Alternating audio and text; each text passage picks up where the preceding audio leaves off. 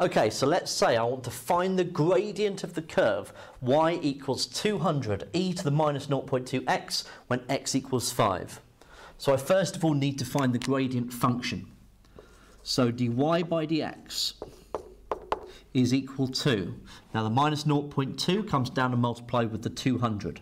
So minus 40 e to the minus 0.2x. And I want to evaluate that when x is 5.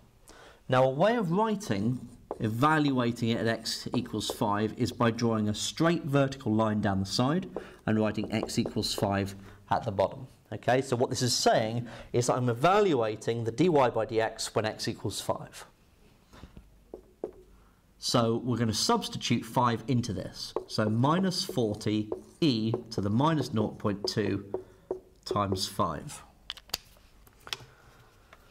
So minus 40 times e to the minus 0.2 times 5 is equal to minus 14.7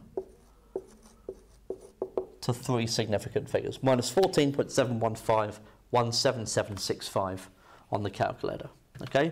And that's how we can solve a problem like this.